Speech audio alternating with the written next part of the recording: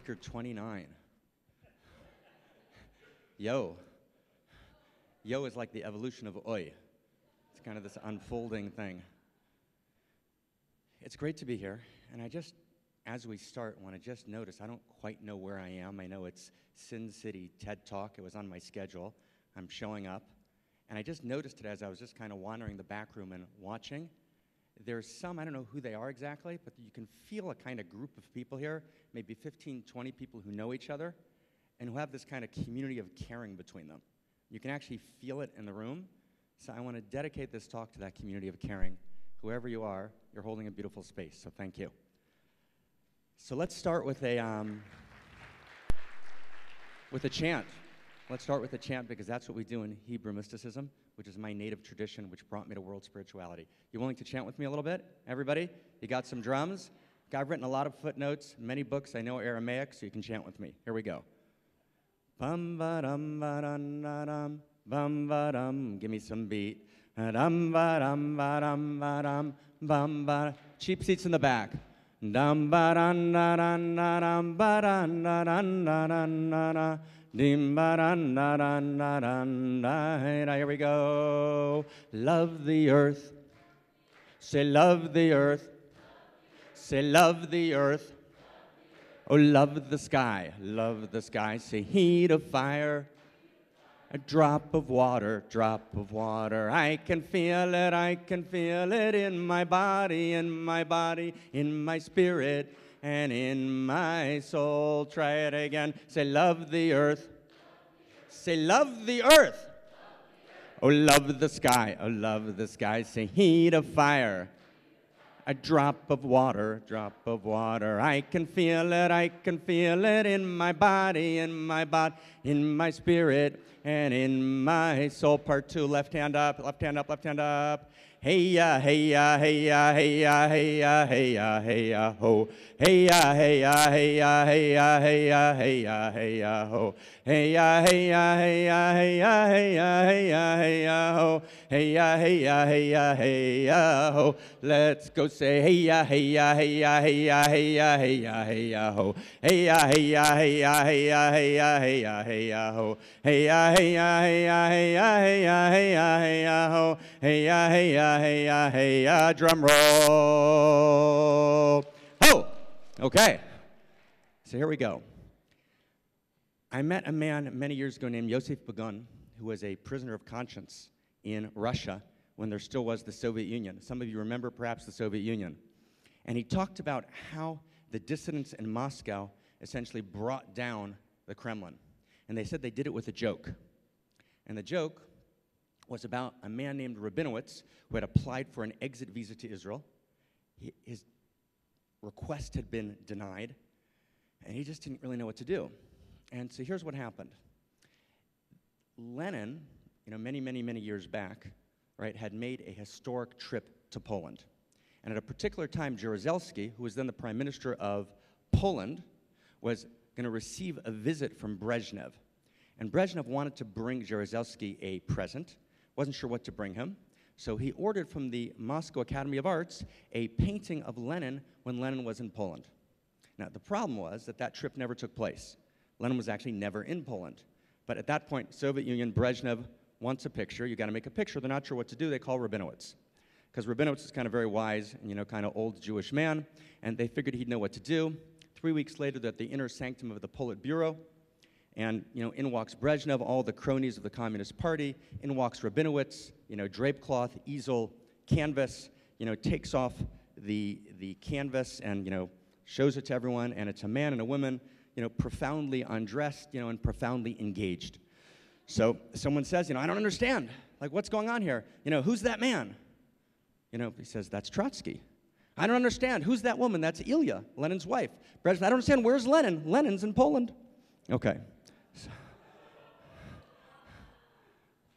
So Begun said that joke went around Russia in the early 70s and undermined the Soviet Union because the joke pointed out that there was no story.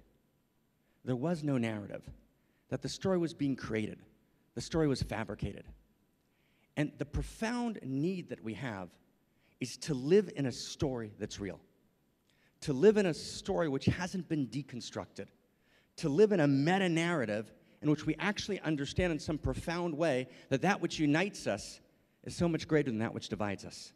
To live in a shared context of meaning when through the virtual realities that we all live in, there's a kind of meta-narrative. There's a kind of shared depth meaning structures that actually create a global commons, not only of industry, not only of capitalized globalization, not only of commerce, but a global a global commons of deep structures of meaning. And out of that impetus, we began this vision of unfolding a world spirituality. And what a world spirituality is at its core is a reclaiming of a shared vision, right? A yearning to identify what are the patterns that connect, right? A yearning to understand what are the depth structures that actually unite us. And a world spirituality is not, and I'm going to give you an example of a world spirituality teaching in a moment, but a world spirituality is not interfaith. It's not interfaith. Interfaith was very lovely. When it started, it was beautiful, it was respect, it was honor, but it lacked a deep engagement in the depth structures of spirit. Someone once said that interfaith, and I can say this, say it this way because I'm a rabbi, I get to say it, right, was when Jews who didn't believe in Judaism got together with Christians who didn't believe in Christianity and discovered they had a lot in common, right? So there was something very kind of pallid about it. You know, the opposite of the holy is the superficial, right? And then we had the perennial philosophy. And the perennial philosophy on which Ken and I both cut our teeth is basically the shared depth structures of all the great traditions as that which should guide us. But that shouldn't guide us. Why not? You tell me, because the great traditions are beautiful, they're holy, they're stunning, they're sacred, they're deep, but they're pre-modern, right? They're pre-modern. So if we're going to actually be guided by the shared depth structures of pre-modernity, we've made a regressive move. We've gone backwards. So a world spirituality has to integrate the best and deepest insights of the pre-modern, the modern, and the postmodern. And we have to weave those together in a vision, right, that actually allows for, right, a shared story that we can actually transmit and hold and live in. And it's not that the story knows everything. There's so much we don't know. We hold the uncertainty, we dance in the mystery, but there's also that which we know, that which we actually can taste, we can feel, and we know it not because we have faith. We're not interested in faith.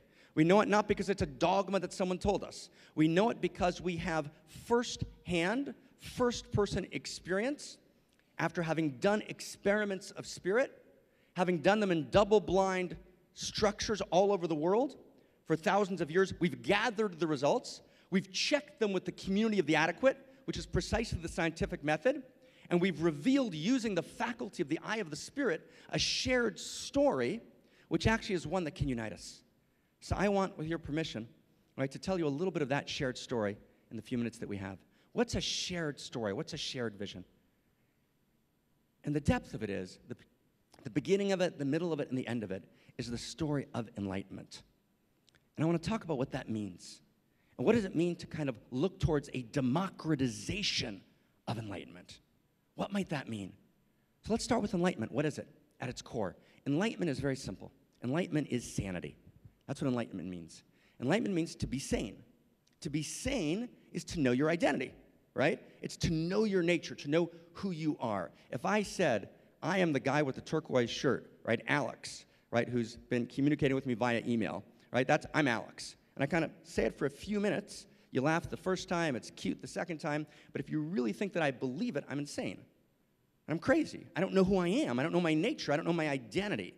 Now, let's just understand this deeply. Normal consciousness is insane because normal consciousness produces suffering.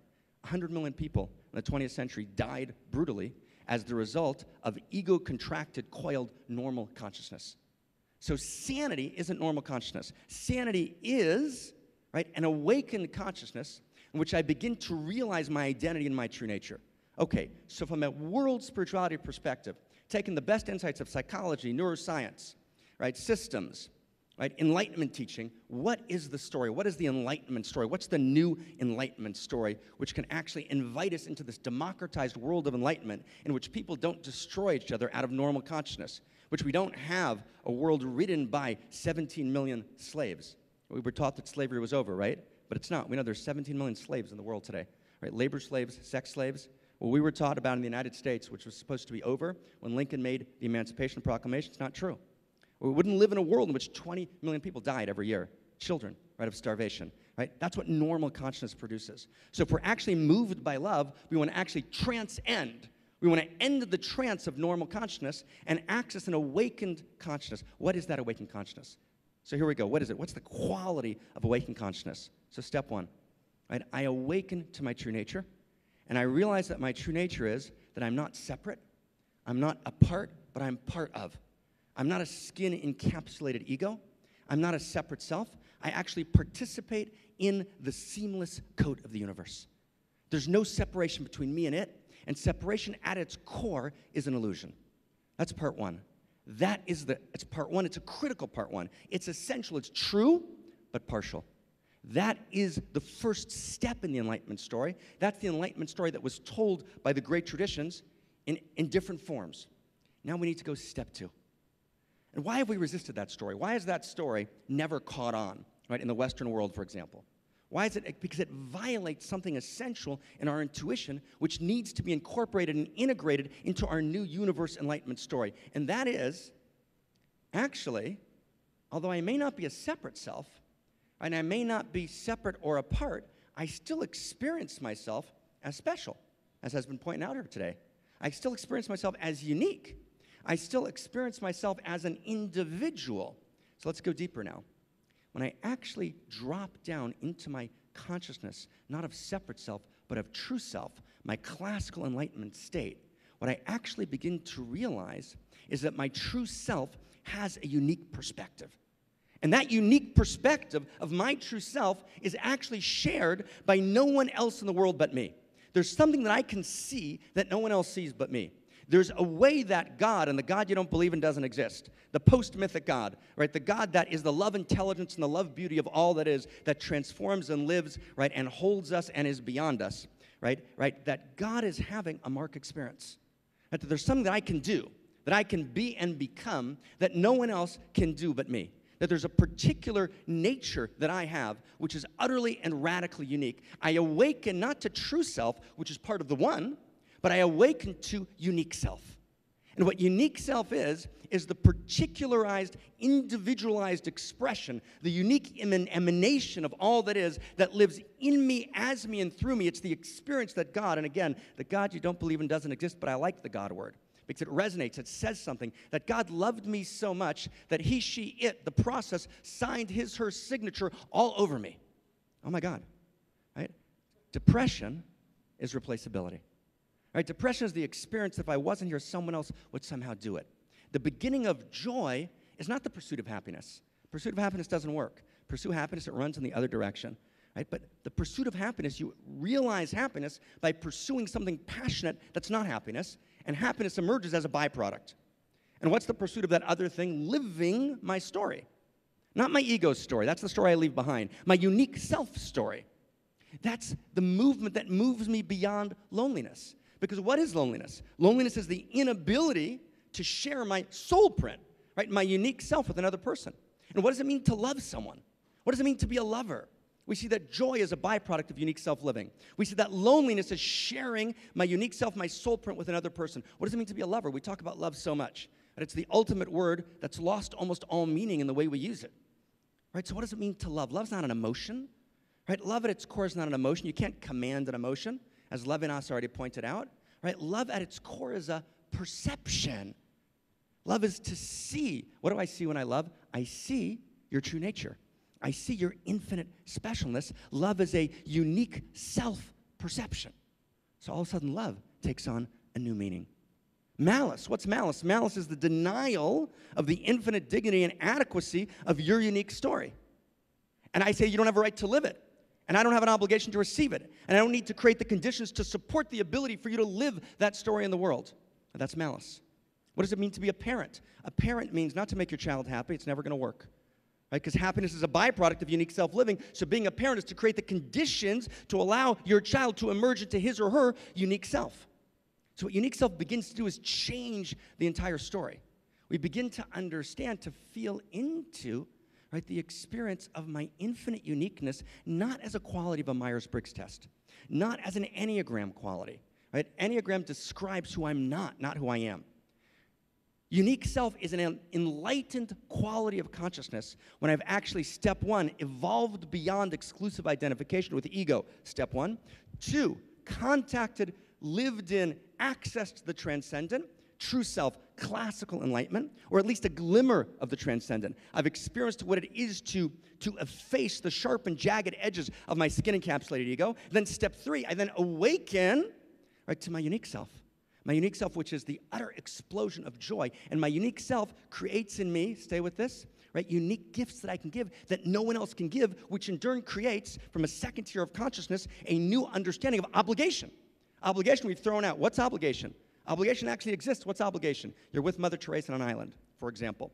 Okay, you're stuck there. She was a wild woman, right? Not that pleasant, right? You're never going to be redeemed. You're never going to be rescued from the island. You've got enough food for a long time. She's scuba diving, right? She breaks both arms. You happen to know a little Red Cross. You fix both of her arms. Both of her arms are straight out. She's been annoying you like hell. You've been on the island for like 3 years, right? Do you feed her or don't you? Option or obligation? Obligation. Of course it is. Why? Well, because there's a need, number one. Number two, you recognize the need. Number three, it's an authentic need. And number four, the need can't be filled by anyone but you. 4 qualities of a new tier of consciousness which creates obligation. To actually live your unique self is to actually experience that there's a need in the world that can be addressed by you and by you alone. There's a gift to be given.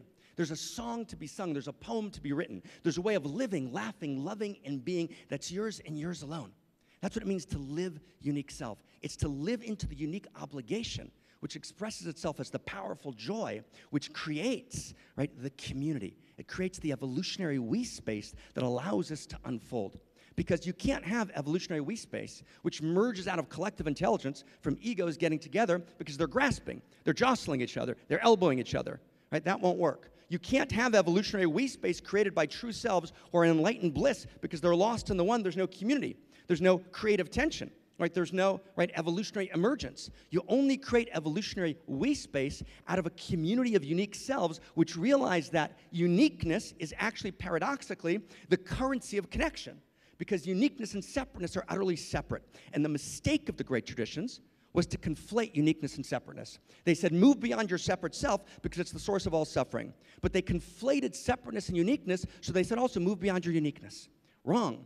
You move beyond your separate self, and then you access, incarnate, right, the divine that lives in you, as you, and through you as a unique letter in the cosmic scroll in which you sign your name in the book of life, and you create a dimension of living that can be created by you and by you alone.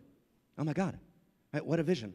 That's a world spirituality vision. That's a vision that we can share. That's a vision that emerges out of the great traditions, pre-modern, modern, and postmodern. That's a new universe story.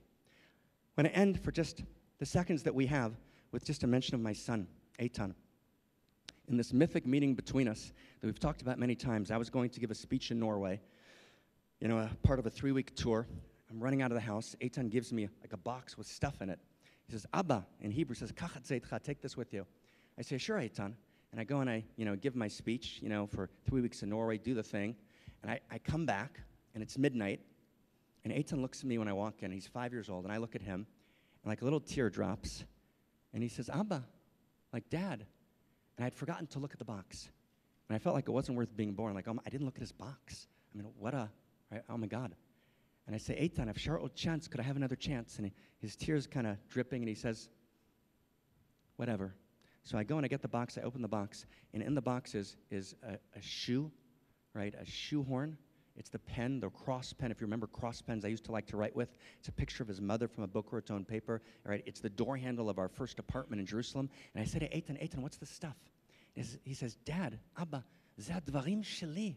Natati lecha velo kibalta. He says, Dad, that's my stuff. I gave it to you and you didn't receive it. Right? We all have a box. And that box is our stuff. It's the utter uniqueness and gorgeousness, right, of who we are as unique expressions, emanations of all that is, who hold infinite power, infinite creativity, infinite obligation, and infinite responsibility. If we only realize in our last sentence that every human being has a story, and that the hallmark, the defining characteristic of spirit, of world, of being together is that story needs to be honored. It has dignity, it needs to be received, it needs to be rejoiced in. And let it be so. Amen. Thank you.